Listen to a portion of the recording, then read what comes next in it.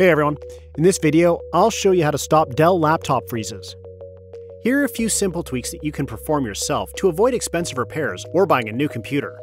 Let's dive in. Tip number 1, modify your power options. Some of the default settings can cause your entire computer to freeze up.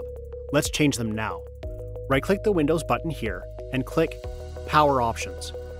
Then click Additional Power Settings here on the right pane. Click Choose what the power buttons do here on the left pane, and you'll see these options below. Be sure that Turn Off Fast Startup and Sleep are both unchecked. You can enable these options by clicking Change Settings that are currently unavailable here. Then you can make changes. Hit Save when you're done.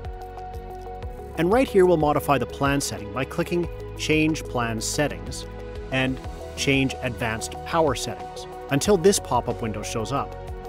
On top, be sure you're running on High Performance, and here under Intel Graphics Settings, Intel Graphics Power Plan. Be sure that both are set to Balanced. Then look for PCI Express, Link State Power Management, and set both to Off. Save all the changes and exit from the Power Options window when you're done. Tip number 2, uninstall recent or unwanted programs.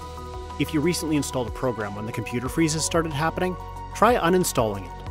Also, it's a good practice to uninstall any programs you no longer need. The less cluttered your computer, the better. Click the Windows button and Settings, which looks like a gear icon here.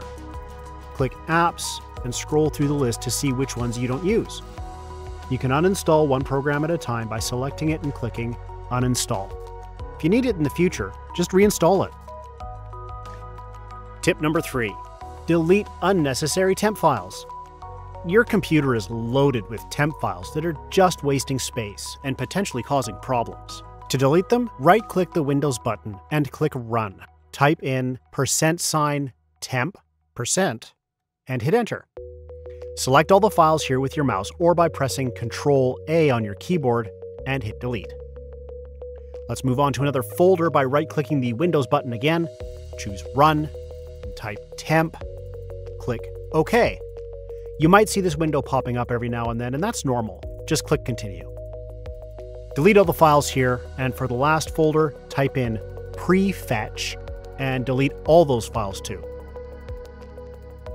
Alright, so there you have it. 3 quick tips that should prevent your computer from freezing. If you don't want to perform these steps on your own and prefer to have a software do it for you, click the link in the description box below to visit registry-clean-up.net and click the download button to install the software. With this software, you can run a scan of your computer to diagnose why it's not running in peak performance. Simply click the scan button and wait a few minutes while it runs a complete diagnosis of your computer. And here are the results.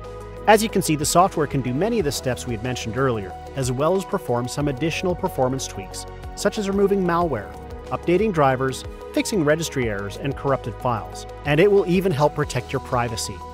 But please take note that in order to perform all the tweaks, you'll have to register the software.